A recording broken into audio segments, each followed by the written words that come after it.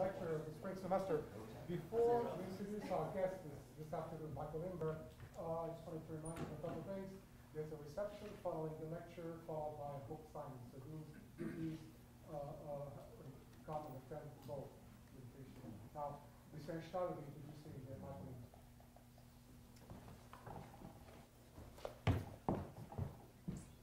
Hello.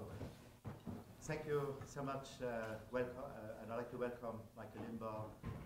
Actually, I have to tell you, the first time I came across Michael Imber was in '99, I think, 1999. Yeah, it was in the 90s, yeah. Last century. I found this incredible exhibition in Rome. I was in Rome, and there was this exhibition on sacred architecture, and they were organized by an Italian architect, Mr. Rosponi, and also our very dear Professor Duncan Stroik was involved. And there was this kind of incredible show of projects of sacred architecture, contemporary, which were kind of really continuing a tradition of good sacred building, kind of sometimes at the edge of the modern movement, but very, very kind of intriguing, very encouraging. There was actually a project by Michael Imber, which I really loved, and I said, who is this guy? I wanted to know him. And then I get in touch with you. I don't know how, we were not Facebook friends at that time. Your webazine. We were close. So, and I really followed Michael Swerg, and I was always intrigued. And I think it took you a while to put out this really beautiful book last year, or was that last year? Yeah, last year. This book, published by Rizzoli, is really, really beautiful. Now, something I think very extraordinary about Michael, there are many things which are extraordinary, but I think one thing I really loved is you kind of, the way you learned about architecture, this idea of apprenticeship, and then also this idea of being kind of born into a place, into a community, so Texas, and we were just talking before, I'm from Luxembourg, and when I was a kid, we thought Texas was America, there was no difference. So for me, that Texas really was already very exciting. And then also, I saw in your book there are pictures of you there, that the experience with your family. So this kind of layering of family, biography, the territory, and the universality of apprenticeship. So learning, even building on the oil fields and building kind of metallic structures to protect machines or to protect the rigs and so on. And so I'm kind of really learning, as an apprentice, how to put things together, then working with the great masters of classical architecture, but also of the modern, of these kind of still very good, older, modern architects who were kind of working within a regional perspective, so a type of critical regionalism which was very present all over the United States. And another intriguing thing I found was this idea that you start a project with painting. And I think it's something where there's a resonance, we kind of really like looking, and then also the landscape, so going, looking at the site, painting the site, exploring graphically the kind of environment, looking at places, villages, ruins, and getting a really feeling for the place, for the community, which leads me to say that, I think that Michael is doing an architecture of place, but also an architecture of feeling, an architecture where, the sentiment, emotions are not excluded, and that where at some point in your education, I think there's a point where reason, rationality, and feeling come together, and you get immersed in the great classical masters, and I think that's where really the maturity of your work comes from.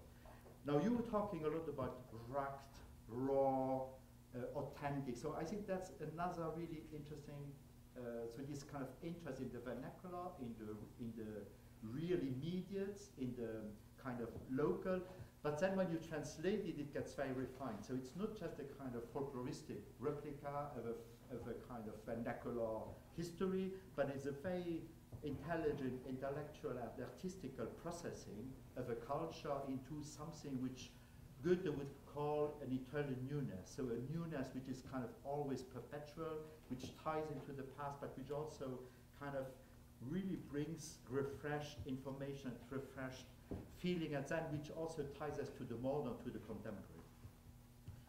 Now, Michael writes, and I have some notes here, but you're right also about nostalgia and kind of really speaking about nostalgia, about something kind of positive. And again, I like to quote, this part of Goethe, who said that nostalgia has to kind of be creative of a perpetual newness, so what I mentioned before. And then I like also to quote Heidegger, I like to quote things, talking about origin, because you kind of relate to origin to the place, and then Heidegger talks about origin here means that from and by which something is what it is and as it is. What something is, as it is, we call its essence or nature. So and I think that's very important, so kind of going back to the origin of things and becoming really original, because you kind of tie it to the essence of a place and to a community. Now, a quote by Michael, and then I go to your biography.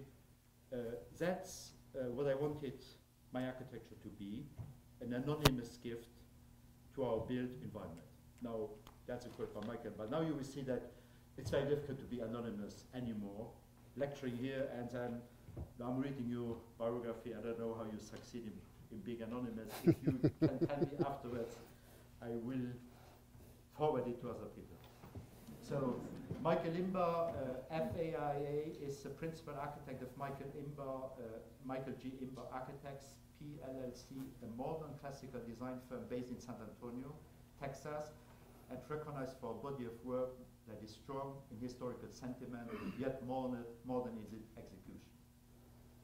Michael has been honored with numerous local and national design awards, including the Texas Society of Architects William W. Caudill FAIA Award for his achievements as a young architect and for his contributions to the American Institute of Architects.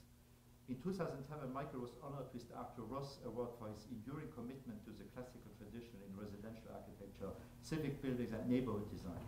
In 2008, he was inducted into the American Institute of Architects College of Fellows for his contributions to American design.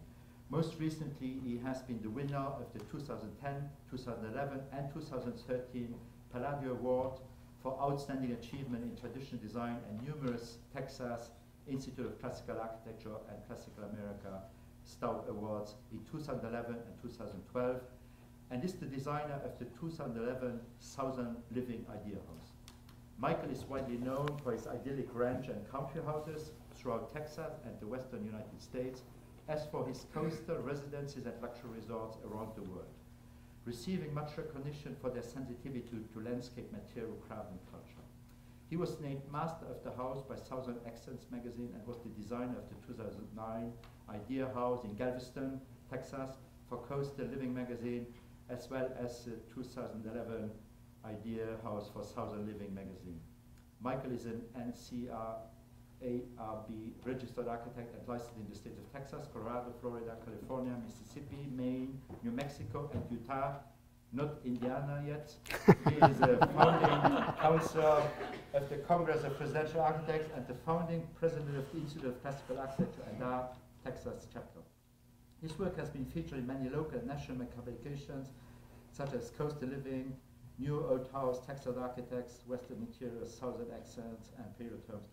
He's most pleased with the recent publication by author Elizabeth Dowling and Trizzoli Press of a new monograph of his work, which you can see and buy later. And I'm very pleased to welcome the best known anonymous architect of Texas.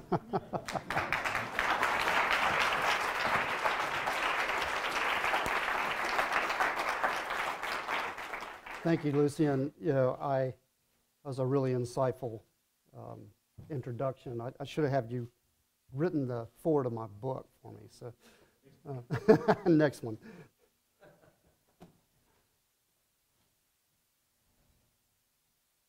So, what Lucien was talking about in terms of our connection to the landscape and our connection to the place is really at the root of what we do.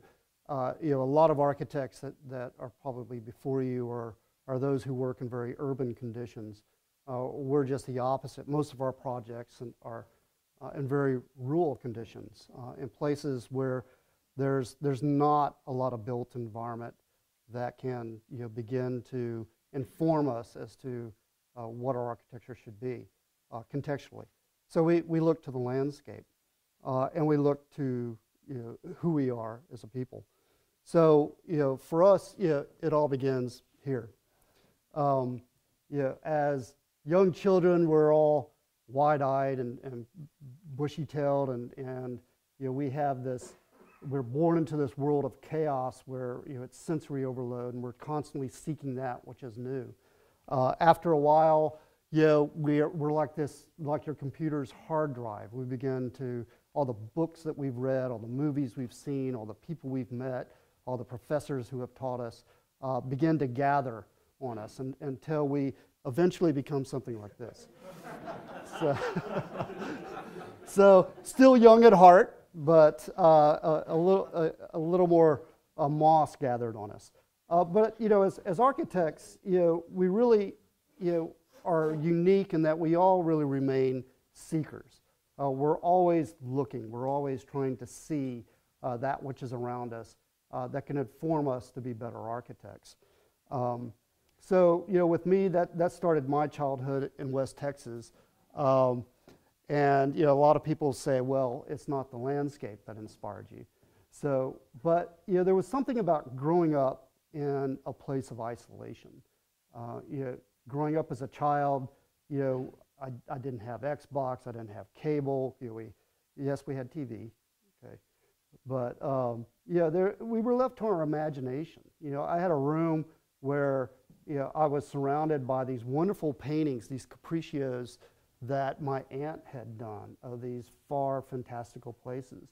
And as a young child, I didn't know if this was real or fantasy or what, but they really drove my imagination.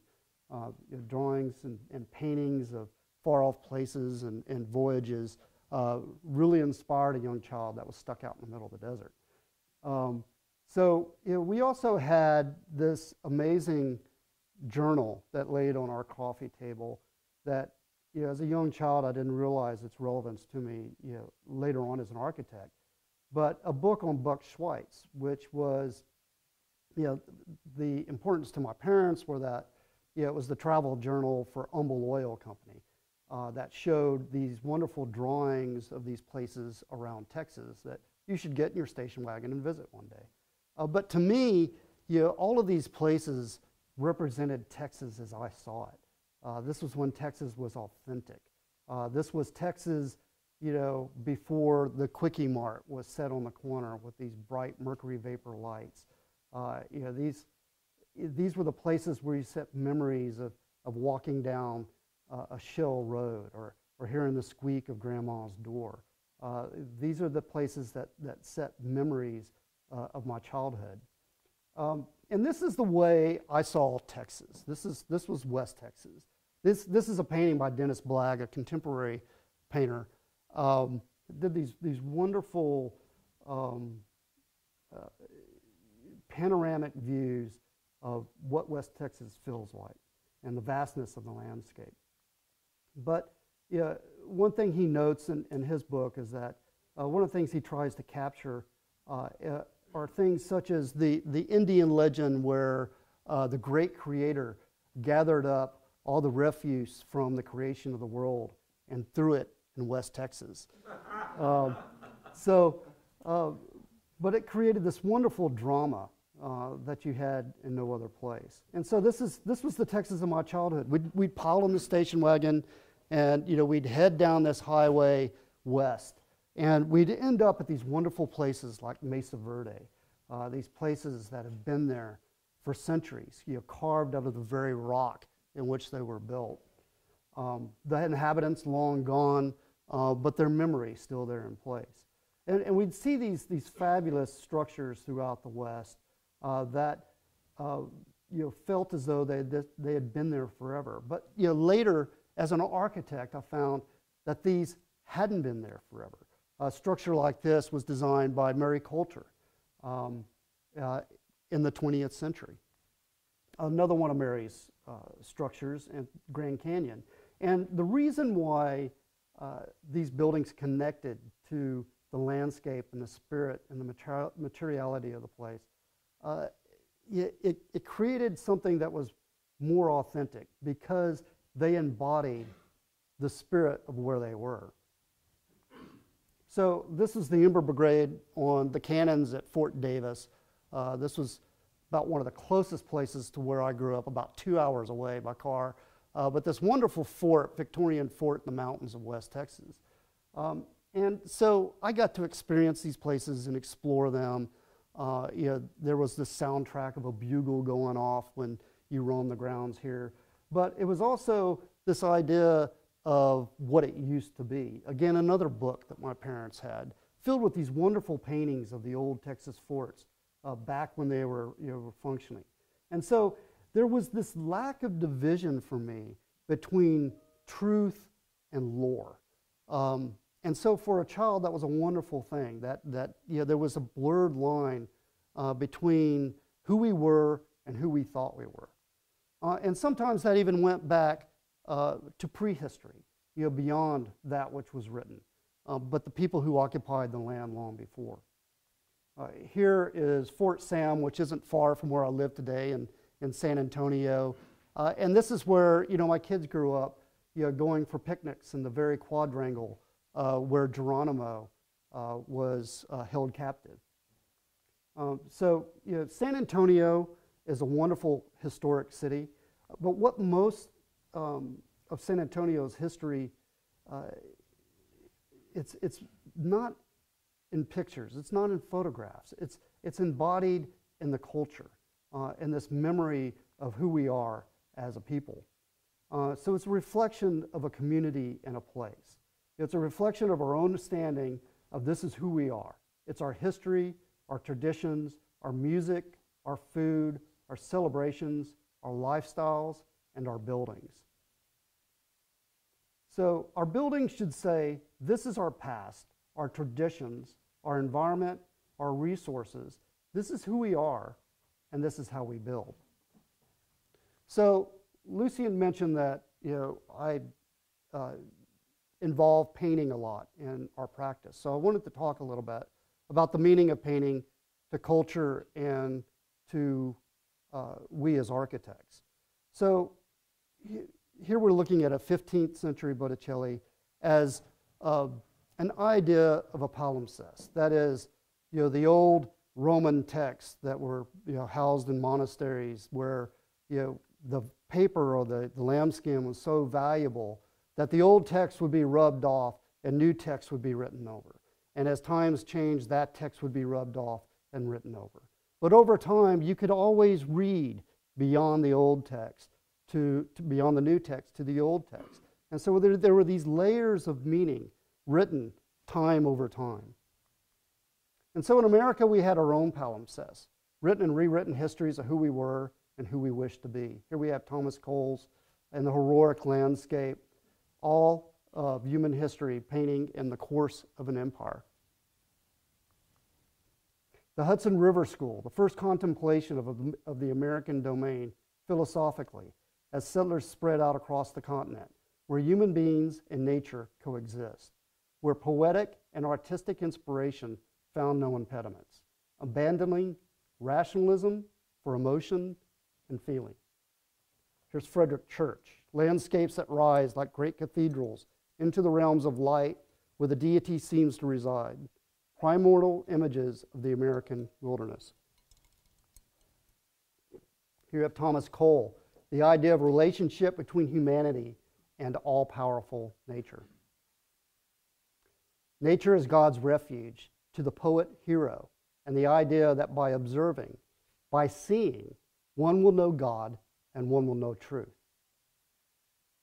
Albert Birdstadt, America was a vast and full of possibilities, and this new view of ourselves shaped a nation.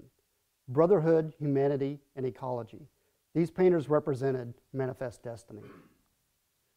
Natural majesty during a time of American expansionism, searching for a balance between human expansion and the preservation of nature. You can just hear Aaron Copland looking at this painting. But as American expansionism spread, so did these artists' reaction to industrialization, pollution, and attitudes toward Native Americans. They became our first environmentalists. We have a Thomas Moran and his manifestation of God in nature, his painting of Yellowstone that so touched the American spirit that it became our first national park. So here I come back to our time and a painting again by Dennis Blagg. And you know, this painting, when I look at this painting, I can smell the ozone. I can feel the cool wind rushing down the mountain. I can hear the crack of thunder, the crunch of gravel under my feet. As a painting, it's not just a snapshot of a place, but reaches far deeper into our sensory memories. John Ruskin described this art as measuring the moods of nature. There's another contemporary painter in Maine, Tom Curry, with an island as an object, as reflections of our environment and our emotions, shaping our feelings of a place and our memories of a place and of a time. We had artists like Georgia O'Keeffe here in New York as a hardscrabble painter, and then taking that talent to the Southwest, where she expressed human emotion, where she expressed the human emotion of her environment.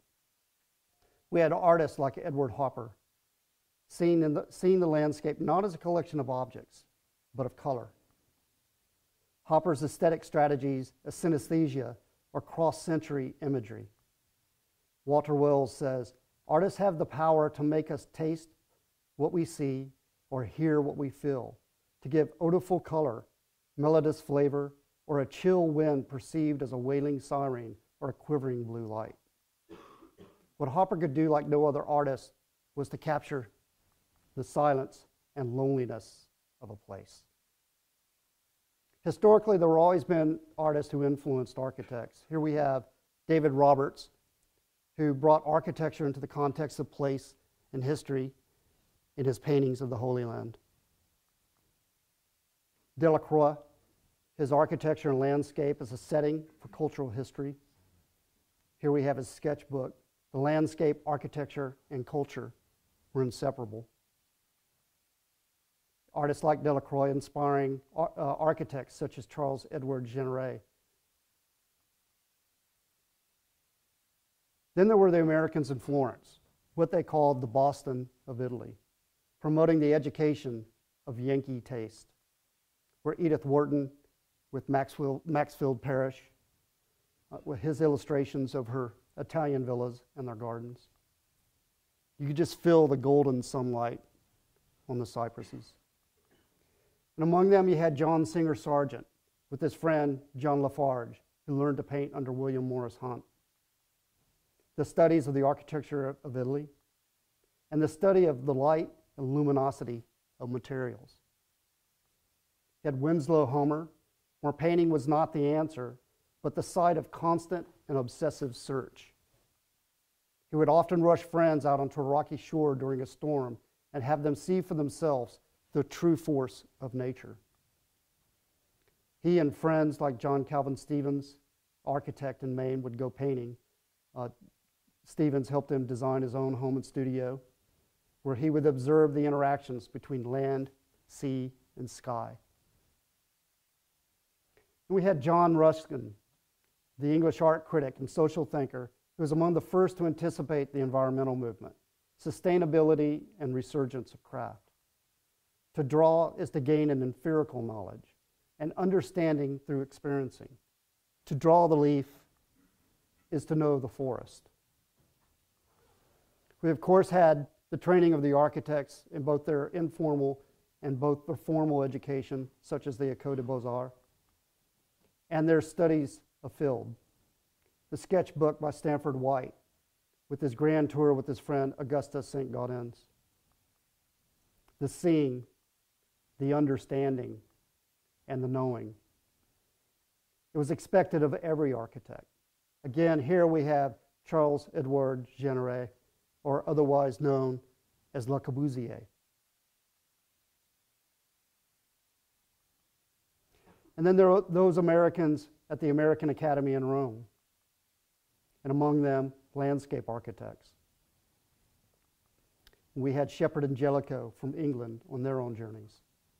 Here we have Villa Gambrinella. Or Charles Platt at the Académie Julian in Paris. We had journals such as the Boston Architectural Club encouraging the documentation of travel abroad, where members would bring back their studies and learning of the language of a place. Pencil Points was the journal of the drafting room, where drawing was the nucleus of a practice, said Drawings by Arthur Guptill.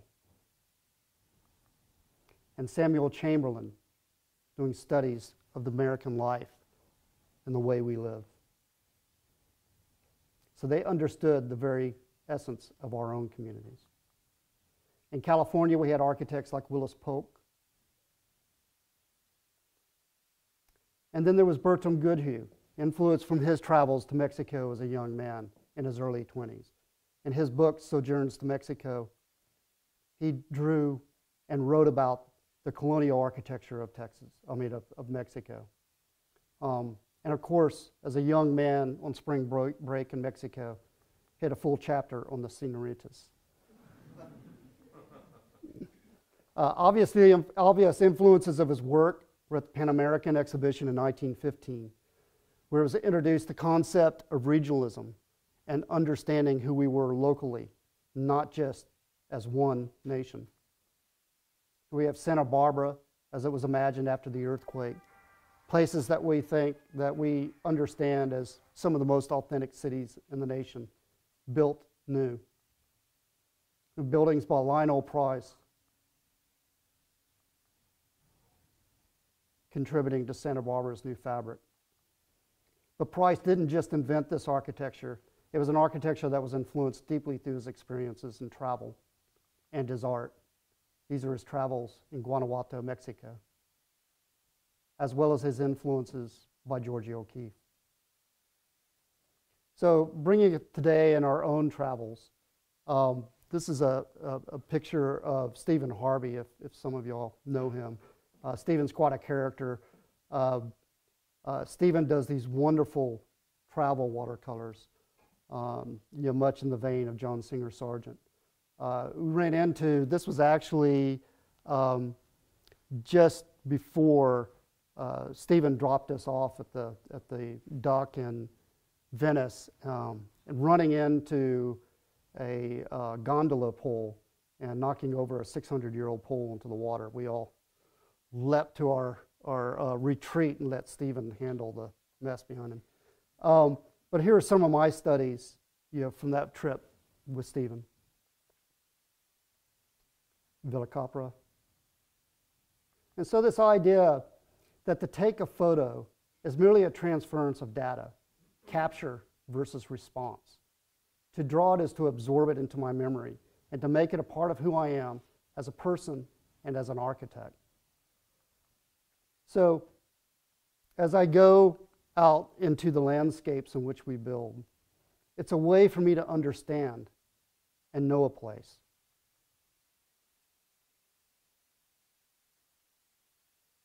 Whether it's just a sunset and the way the light hits the hills in West Texas, or it's the drama of the Rio Grande gorging a canyon through the plain.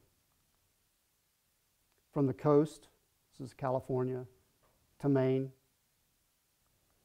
or abroad, this is the Amalfi Coast in Italy, capturing the layer of history in the landscape. Quick sketch in the Bahamas, or in Antigua, Guatemala. And I want to point out, these all aren't marvelous sketches. These are just ways for me to record what a place means to me. When I look at the sketch, I don't see a good drawing. I feel how cold and numb my fingers were at 3 o'clock in the morning because I couldn't sleep because I just landed in Florence. So pages out of sketchbooks or more studied watercolors. Remembering a Snow in Parc Monceau, Place de Vosges, or preparing ourselves for a project in Spain. I had arrived late one afternoon to work with Andreas Dwani and his team. And so the first thing I did was go and sit out on the patio and begin watercoloring to understand and get a feeling of the place. And then this was the block of the village we designed later that week. Places in Scotland or in Mecca, Saudi Arabia. A project in the Bahamas. This is in preparation for a project we have in construction in Long Island, Bahamas. A simple church washed by the sun. And then a quick concept study of the actual project. Or in Telluride, understanding the view that we're trying to capture. And then a quick concept sketch of the house. A current project in St. Kitts in the West Indies.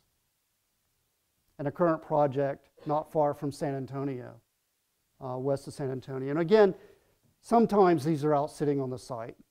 Sometimes, such as in this, it's posting together or pasting together photographs. I was in my client's helicopter taking photographs out of the canopy. And when I got back, pasted it together and created a drawing and painted it. But if I hadn't have done that, there's no way I could have recognized the paths of the game as they migrate through the property, or the way the subtle change and leaf canopy changes as the river runs through the property. Yeah, all the subtleties that, as you're painting it, you realize and you're seeing for the first time, as opposed to simply snapping a photograph. This is the concept for the ranch, soon to get under construction. And then here's a project. This was a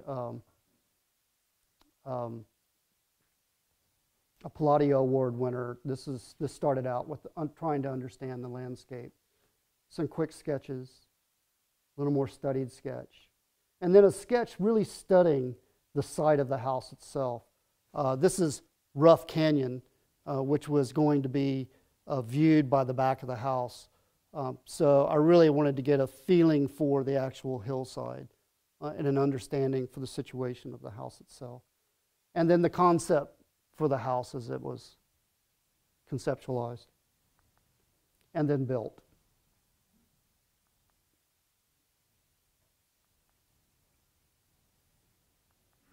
Here we're using cypress sucker rods from a water well to create the grills on the windows. And the subtle modeling of the plaster to catch light.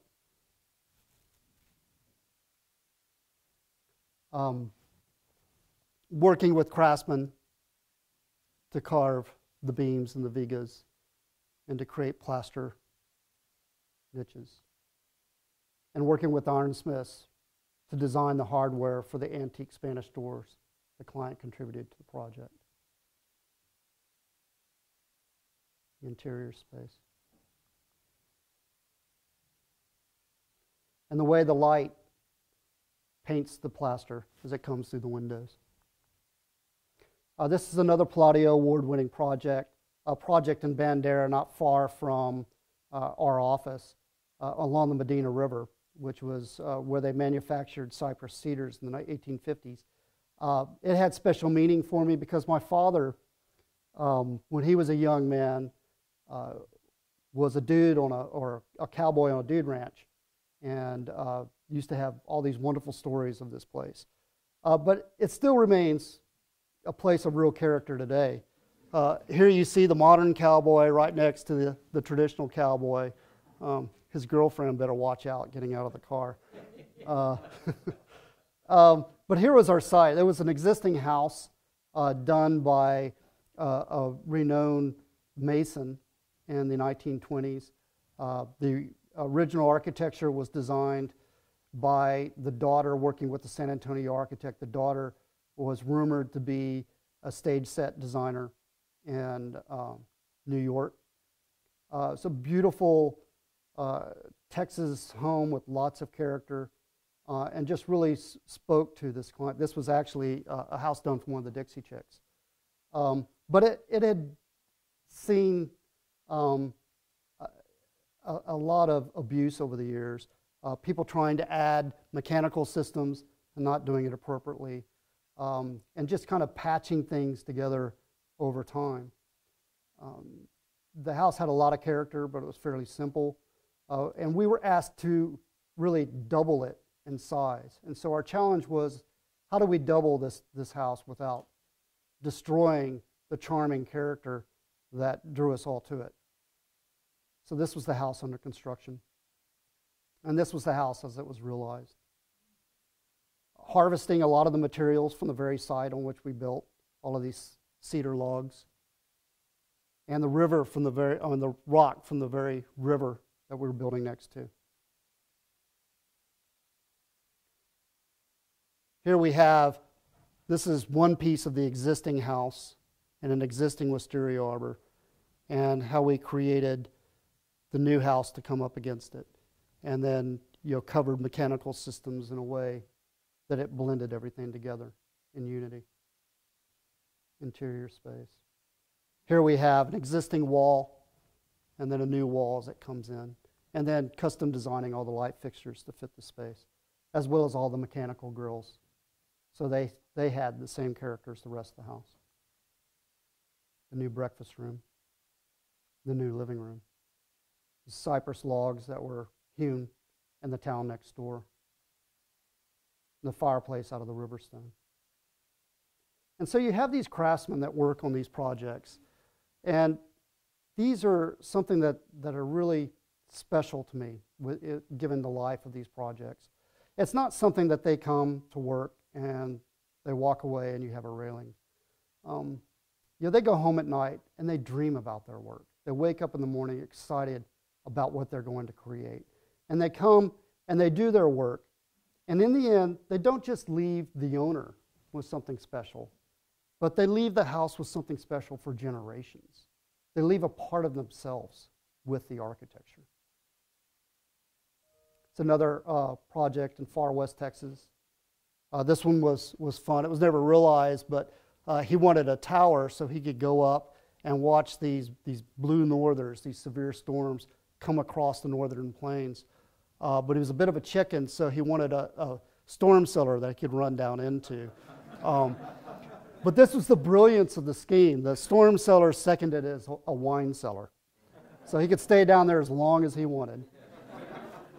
So the study of the tower.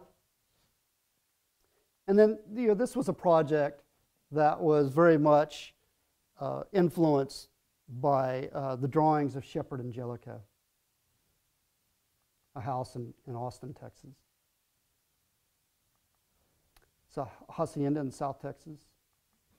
A new hacienda in South Texas. One I was telling Lucien was inspired by Villa Madama. This was the first scheme, quite grand, and then the value engineered scheme.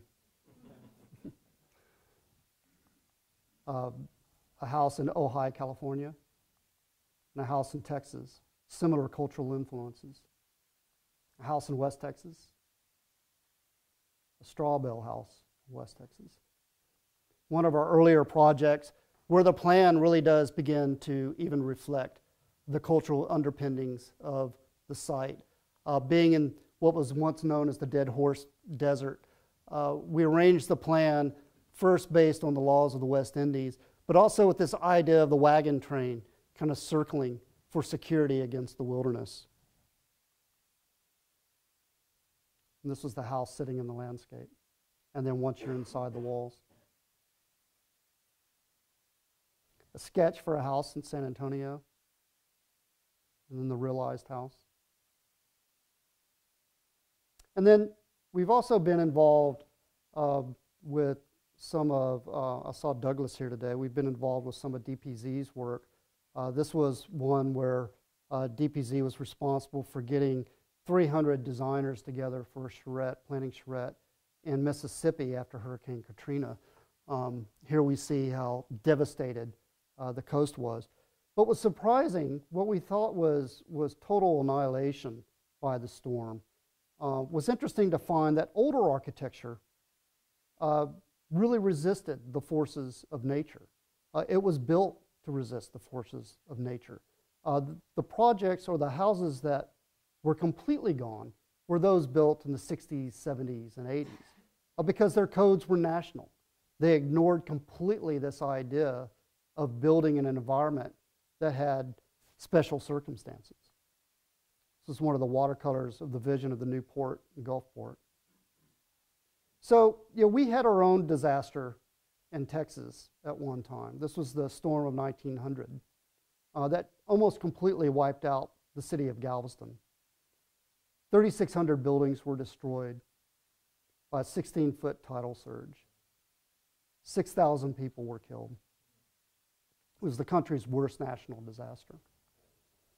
But we're still left with a few of the beautiful homes and the fabric of what Galveston used to be.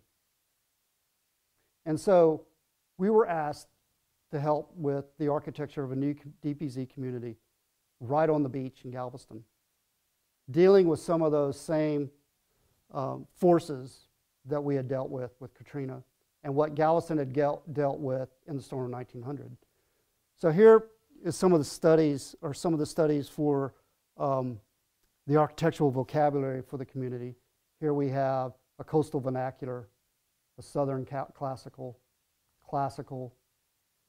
and here's a house based off the lighthouse of La Socrates, and Carpenter Gothic. The first house we built was Carpenter Gothic. Again, all of these houses, being a vernacular interpretation within a certain language that was consistent with the city itself.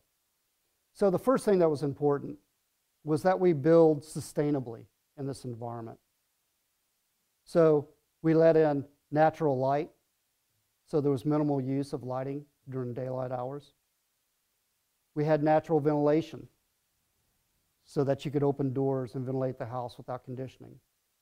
And we raised the house so that in case of a storm surge, there was minimal damage.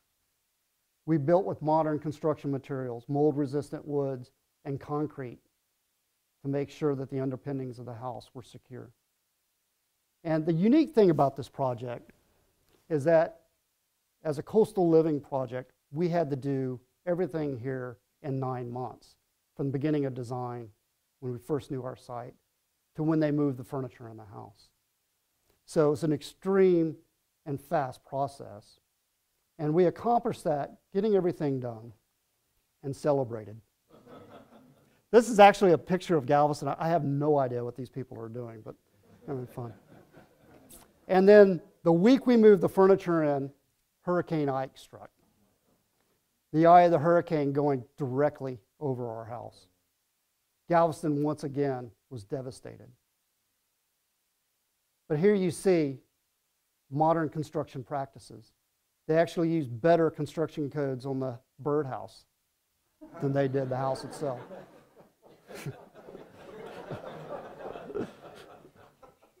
So this was the famous picture everybody saw on the cover of Newsweek with the house that remained. This house actually did not survive. It was knocked off of its foundation. This was the closest house built to where we built the coastal living house. And so this was our house after the storm. It had survived. It had about 2.5 feet of sand, within the underside of the house, and all the landscaping was devastated. But the house was virtually intact, with the furniture inside. So after that, everything was cleaned up. 2 months later, we were able to open the house up for guests. By the way, something I wanted to mention about this house is there is no wood in this house, on the exterior of this house. This is all built out of concrete materials to resist ballistic material during a storm. The interiors, you see the light spilling down through the central monitor that will also ventilate the house. So we were successful in that one. So Southern Living came to us and said, we want you to do the same thing but build it in 7 months. So we did that as well with the solid masonry house in Central Texas. With a schedule that was so fast, we actually had the craftsman, in this case an Iron Smith, out in the yard while we were under construction, building iron railings and canopies and so on. And this is the finished house. Some work outside of Texas. This is a house in Beverly Hills. Some studies of the garden. The finished house. This is a golf club, one of our larger projects that we designed in Central Texas. This is before the recession, so this was the grand scheme, with a grand scheme for a boardroom up over the entry. This was the test building. It was a large material sample that we built before starting construction. And then the golf course comfort houses. And then the week we poured the slab, the recession hit. So we built the building, but with cutting $10 million out of construction while under construction.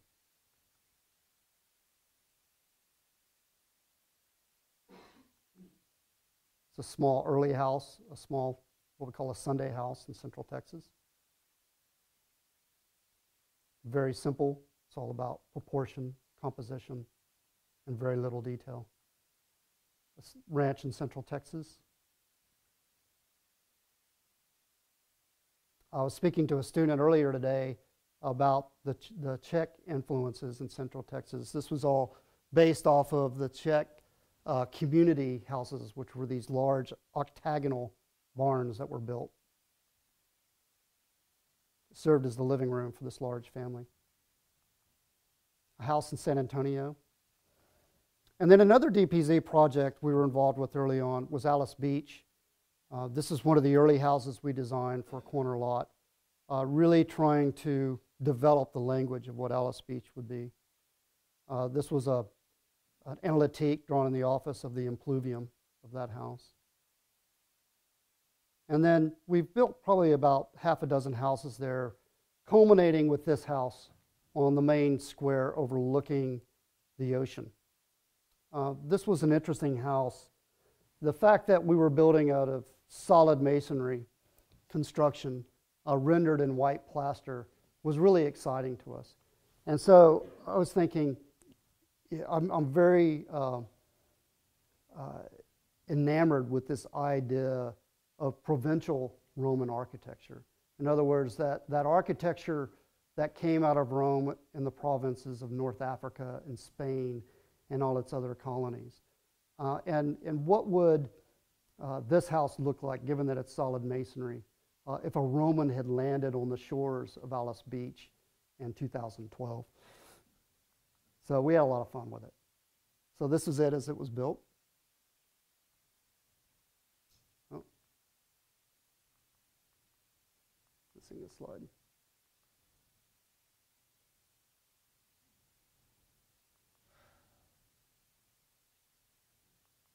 The swimming pool below.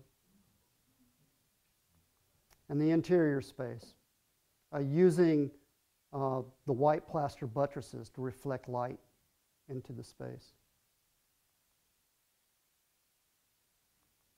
It's another solid masonry house that we did in Austin, Texas. This is another Palladio Award winner. High energy efficiency given its construction.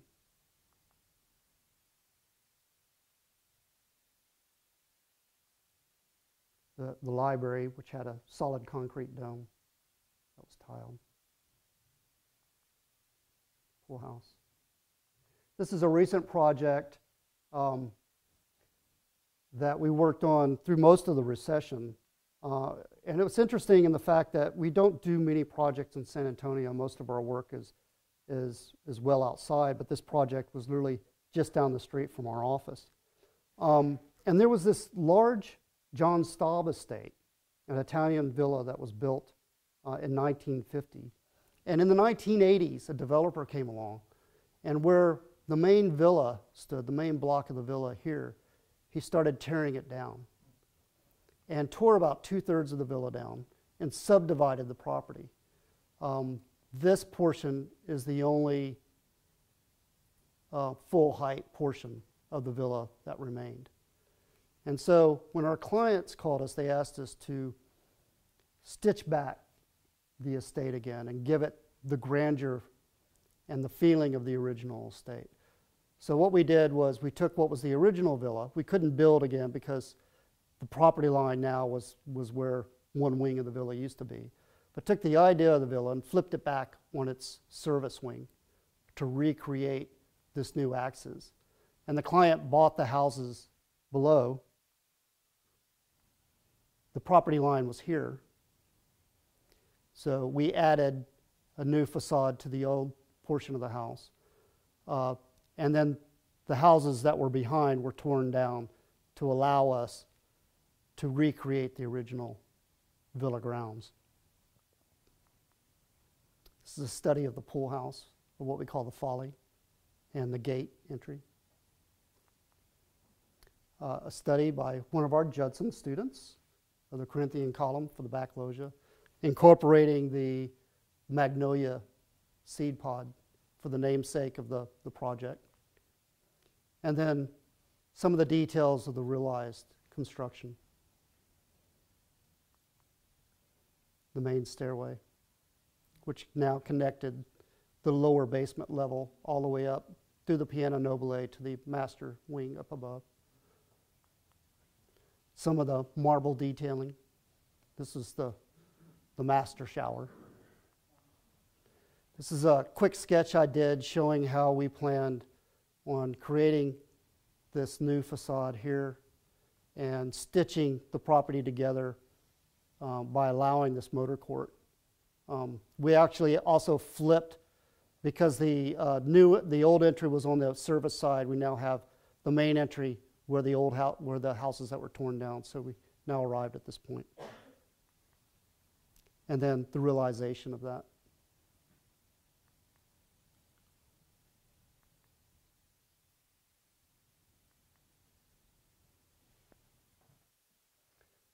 A project we're currently working on in San Francisco. This was an interesting project and a very complicated community. This was Steve Jobs' well house here for a George Washington Smith house that he had torn down. So there was a lot of, the property had been polluted politically, so to say, by what Steve Jobs had done on the previous property.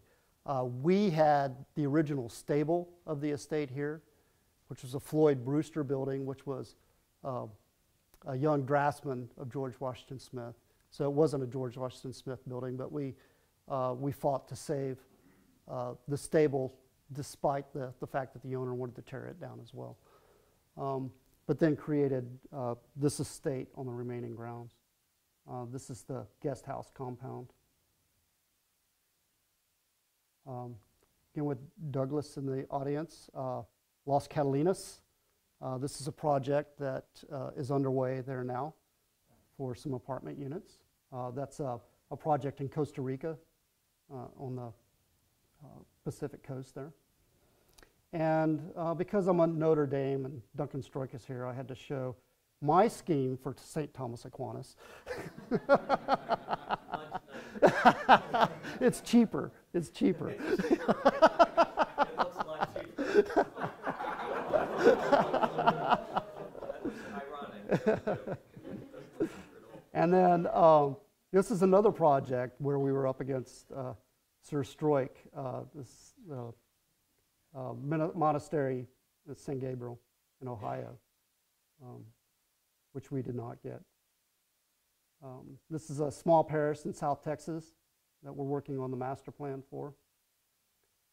And then currently a seminary, this is just 2 weeks ago from a charrette with a seminary in North Carolina, initial conceptual sketch from that charrette. And then some of our larger work, an apartment complex in downtown San Antonio, and as it was realized, which then gave us the opportunity to do a study for the Hemisphere Park. They're getting ready to tear down the convention center in San Antonio and create a central park for San Antonio, if you will. So we were asked to study the land bank or the buildings that would be created to, that the city would lease in order to pay for the maintenance of the park. So this was a conceptual study to help sell the city council on the project. So thank you all for coming. Be sure to look up our blog, an Architect's Journal, where we like to write about all of our adventures in architecture. So thank you all.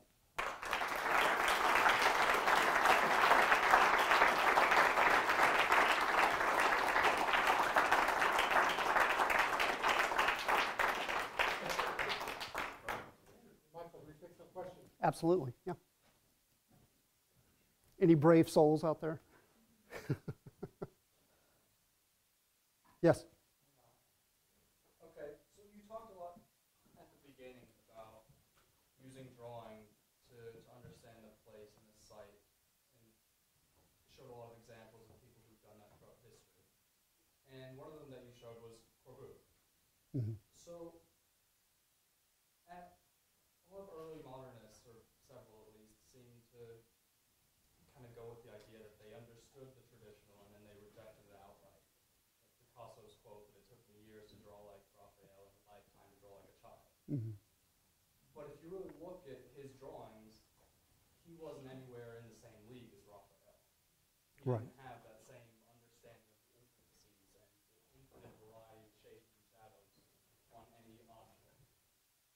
So, and then Corp, the same thing.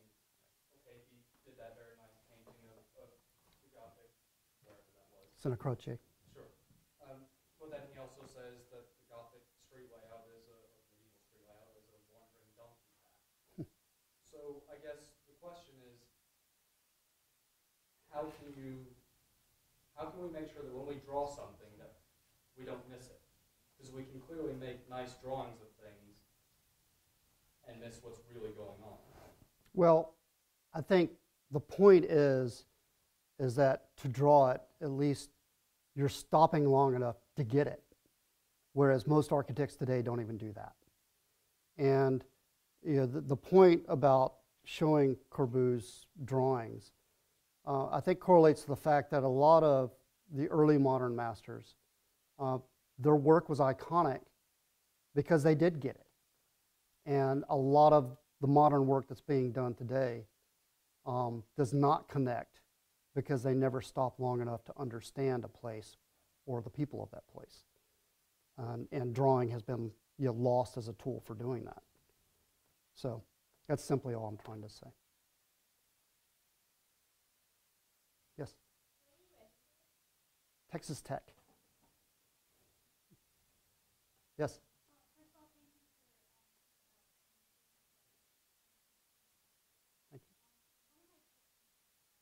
How can we as aspiring architects learn to sketch and maybe watercolor the same way in which you have shown, try to get a feel for the architecture that's present in wherever we go? Well, the point that I tried to make is that you don't need to be a master at sketching. The point is sketching. The point is stopping long enough for your pencil to make the connection to the paper, to make the connection to your eye, to make the connection to the place, and all those other sensories that you may have. So it doesn't have to be a beautiful drawing. You just have to be sitting in that place, freezing your fingers off, experiencing it. And because you're drawing it, it will be forever embedded in who you are. You will always remember that moment. So don't get hung up on making a masterpiece. I purposely did not show nothing but, well, may not have been any masterpieces, but I wanted to show drawings that were sloppy, drawings that were quick, because that's the point. Anybody else? Thank you all. Appreciate you all for coming.